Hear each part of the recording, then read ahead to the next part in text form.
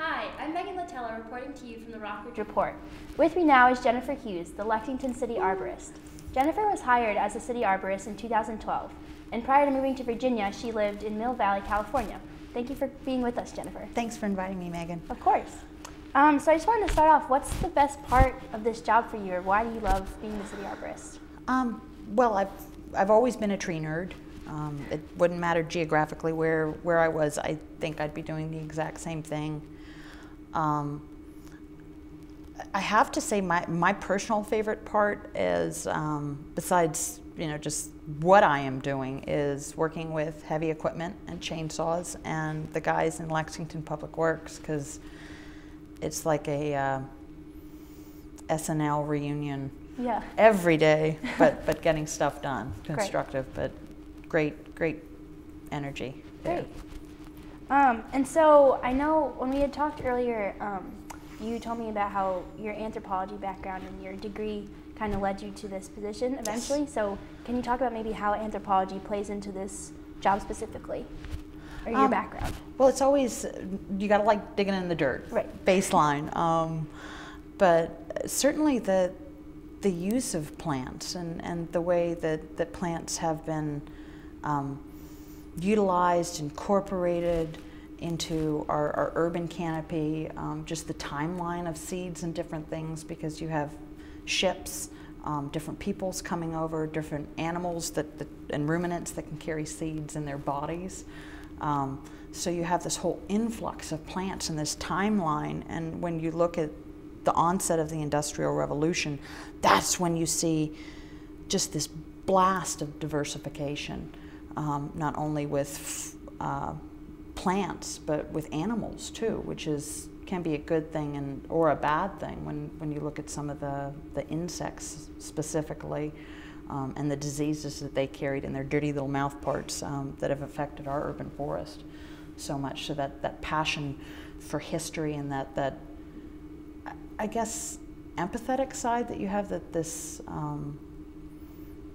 sensitivity to humans, really plays into my job, and I think it gives me a little bit of an edge over some other people to come at it from that standpoint. Great. Do you think you could elaborate a little bit on kind of the insects you just mentioned and how maybe they are negatively affecting, if at all, this particular area, and maybe what people can do to kind of watch out for that or protect their gardens and personal properties from these types of insects? Absolutely, yeah. Absolutely. It's one funny thing about being an arborist or getting into trees is you have these little niches that you start to fall into, whether it's diseases, maybe plant pathology is something that really gets you motivated. With my dad, who was also a forester, it was birds. Ornithology became a huge passion of his. Me, it's been insects, little creepy crawly things. Yeah. And what's been impressed upon me is the overuse of chemicals. And there's a very sordid, wonderful history about specifically the Scott Corporation and lawn care, and how that's affected our microorganisms. But it's such a vast topic. One thing that we need to be watchful for now, especially now, is emerald ash borer, which has been confirmed over the summer in the northernmost part of Shenandoah National Park, up near Harper's Ferry, West Virginia. They've recently made a leap, not only from ash trees, but it's confirmed now they're eating our native fringe trees. Little bug shipping crate from Asia. We have other borers, but this one didn't naturally evolve.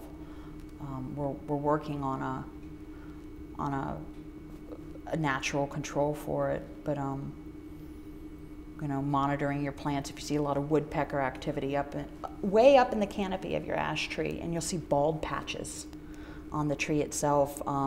Woodpeckers have been hunting insects for 30 million years, so they're a lot more adept at it than I am, and woodpeckers can give you a lot of telltale signs. And there are other insects that we don't need to worry about, like aphids, You know, if you need to spray with soapy water, if you need to take some sticky tape and put them on a plant and get them off, that's fine. But you know, using a systemic or something a lot more coarse, it really impacts your microorganisms and your soil. So, you know, maybe it is best if your hemlock tree is really suffering and is suffering from hemlock woolly adelgid, instead of using imidacloprid on it, or some of the different oils, maybe it would be okay to replace it with something sustainable, depending on where you are, what your finances are, but just knowing where to draw that line. So.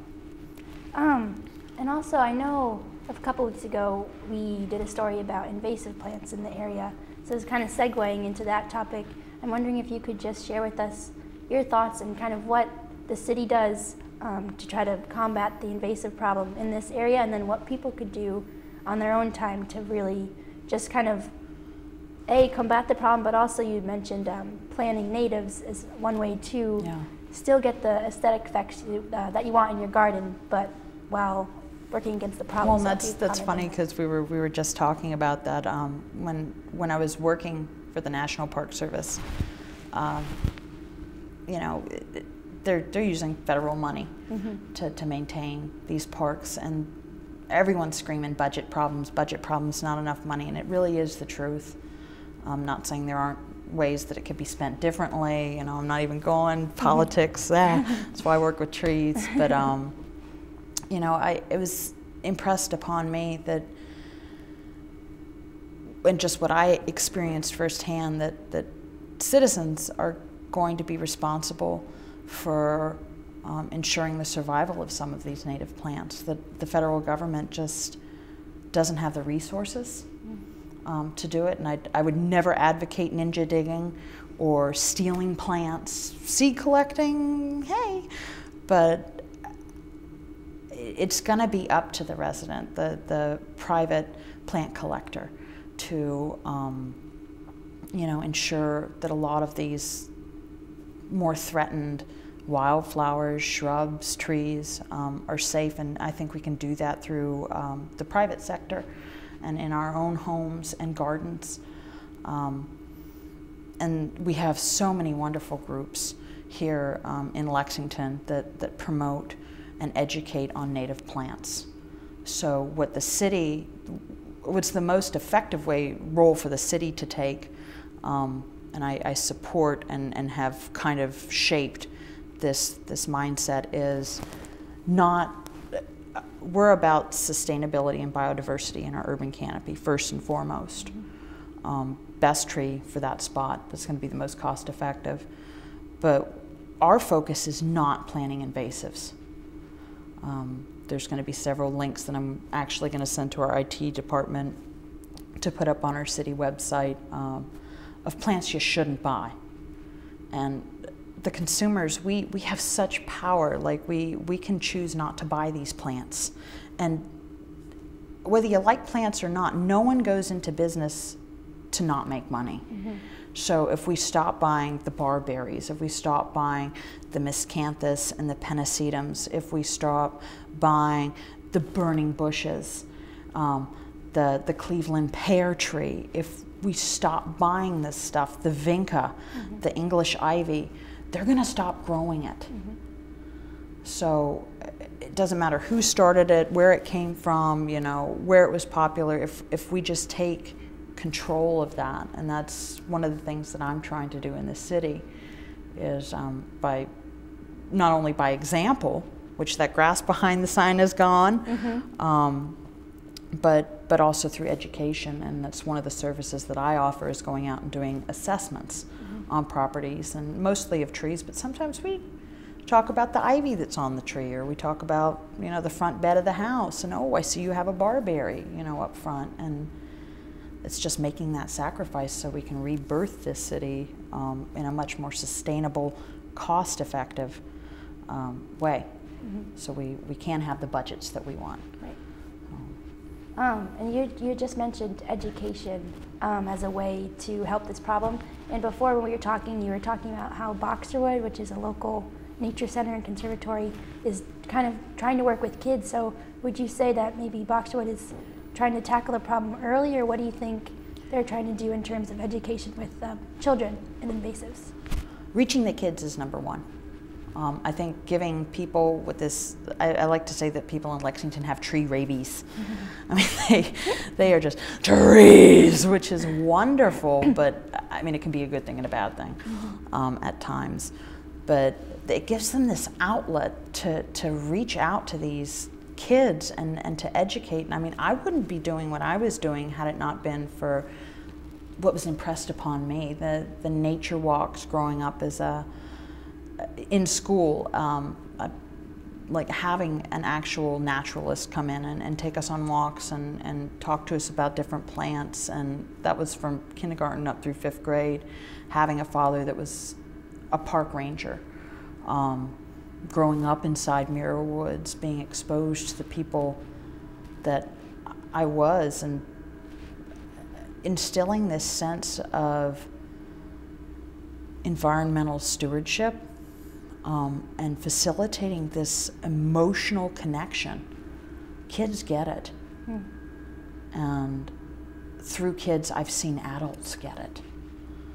So, I mean, you know, the kids really, it's so important to hit them with the interpretive side of it and the education, because they're going to understand things and be okay with things that adults won't necessarily be receptive to. Right. So, would you say, or I guess now, could you share with us some of the native plants that you think would make good substitutes? Just if you have any recommendations for people who are looking to, you know, maybe they are listening to what you're saying and they want to respond to the message that maybe we should stop planting invasives.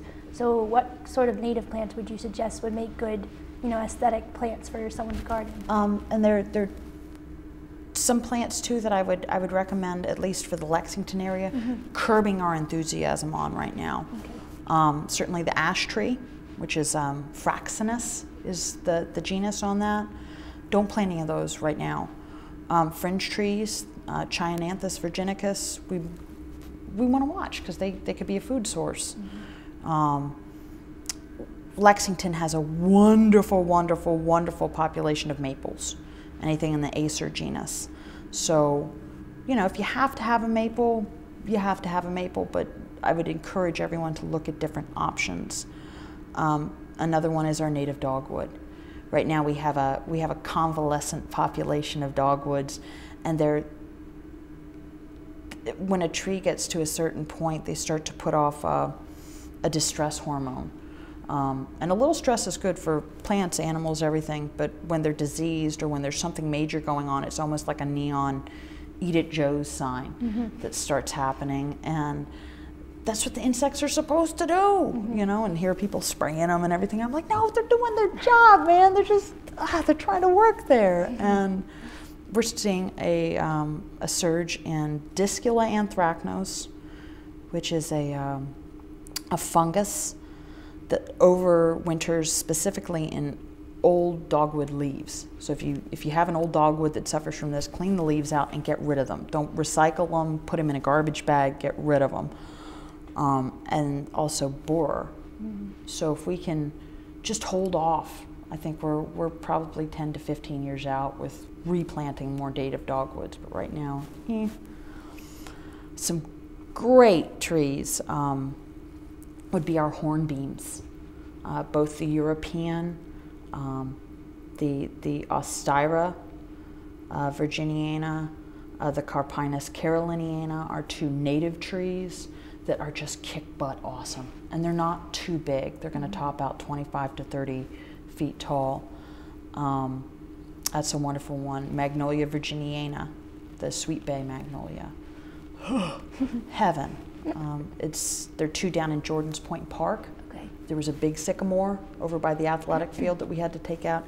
And then these two just fierce, sassy little evergreen trees with long leaves. And they get the most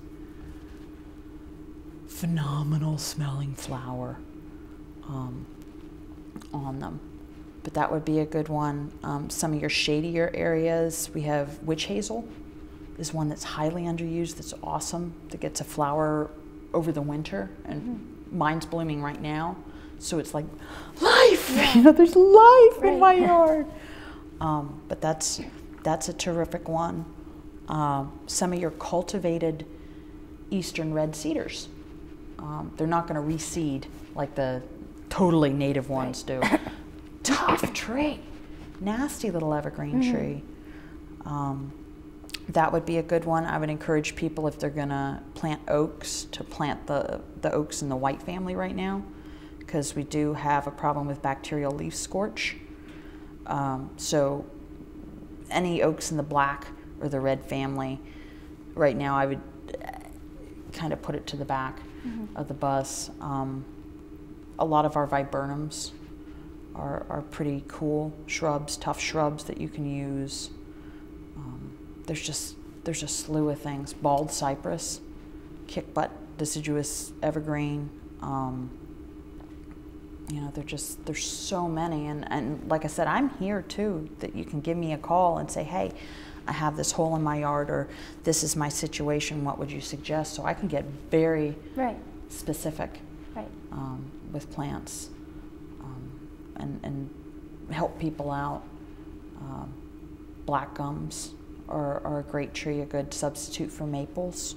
Still get that good color. And there's so many cool trees. Oh. And you said that Lexington, or people in Lexington, love their trees, so I feel like they would definitely jump at this information if it's readily available, which you say anyone can call you and... Yeah, and there's some really rare trees if people are looking for like cucumber magnolias. If you ever go up on not Providence Hill, behind Overlook and Overhill Drive, behind Waddell, as you get around the circle, on the far side, there's this magnolia that has leaves like that. I mean, I can't tell you, the guys in Public Works were like, what kind of tree is that? You know, what is that tree? It's a cucumber magnolia, and we don't have a lot of them, but if you're interested in trees and you're looking for weird ones and you're trying to find natives, another hat I wear is purchasing and sourcing plant material. Not only for the city, but I have a couple other places that I work too. So I know where the weird stuff is. I can point people in that direction. Some of them are more expensive. But if that's the way you want to go, like I am here and in full support of sustainability. Great. So it's good to know. Well, thank you so much for joining us today. You've been, had a lot of great insights, and I'm sure everyone was going to find what you had to say very interesting and very helpful. I know. I'm sorry if I was a little verbally incontinent. I get so excited. Good. No, it's good to be passionate about what you do. Very. Thank you so much. Very. Thank you. Terrific to be here. You're welcome. Well, for the Rockbridge Report, again, I'm Megan Latella. Thanks for joining us.